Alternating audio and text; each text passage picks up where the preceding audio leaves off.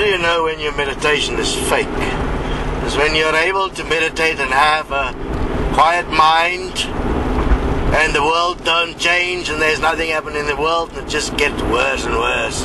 But you believe it's changing. Then you must know you are really fucking possessed.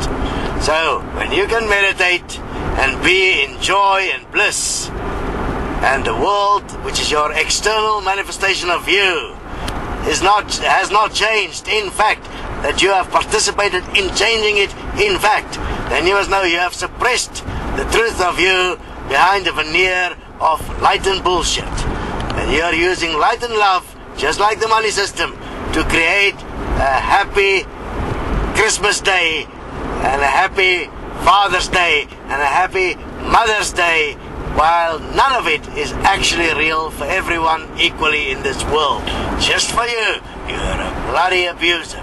Stop your delusions and make sure you do not take part in those little thoughts that come up in your head, because they're like voices, they're possessions. Stop the abuse in the world.